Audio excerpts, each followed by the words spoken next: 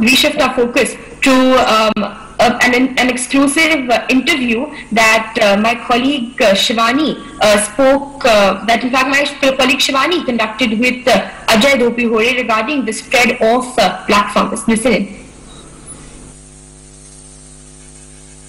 To discuss more about black fungus and its spread and how can we control the situation right now here in India where the black fungus is spreading rapidly, with me right now present is Dr. Ajay Doiphode, who is going to explain us that how can we stop the causes and how the treatment can be taken place.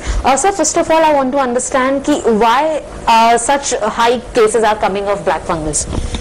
Yeah, so black fungus or mucormycosis is an opportunistic fungal infection. That means the fungus gets an opportunity to attack your nose, sinuses and other organs.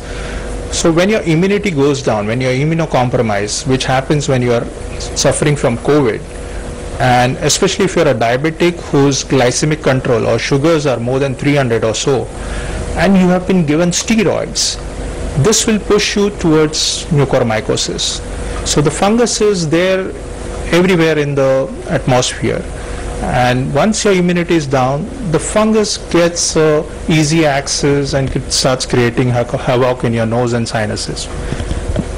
Apart from it, sir, what is causing so many people, those who are recovering or those who are already going through the treatment of COVID, to get infected through this? And is there any possibility that it will spread from one patient to another?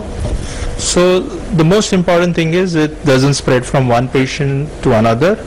It is only the high risk patients who get black fungus or mucormycosis.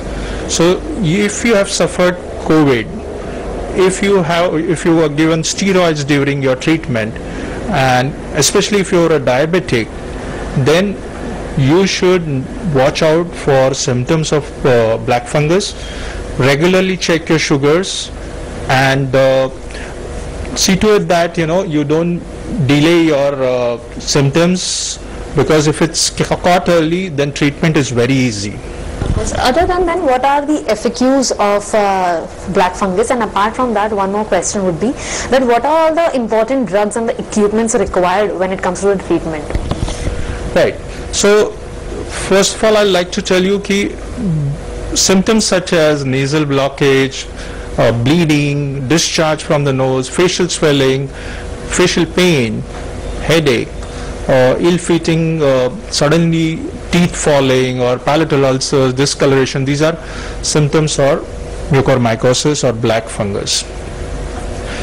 For this, your hygiene has to be good. So see to it that molds and fungi don't grow on your damp walls, especially in your bathrooms, bedrooms and things like that. Please wear your mask regularly. That itself will protect you not only from corona, from also getting other infective diseases like black fungus. Keep a tight control on your sugar. So especially diabetic patients, if they maintain their sugars below 200, the risk of getting black fungus is reduced. Nowadays, most centers are subjecting patients to nasal endoscopy to pick up early changes in the nose of black fungus. Also, this scopy should be repeated even after discharge, and keep regular follow-up with your treating doctors so that any variation or any suspicion can be picked up early and treated aggressively.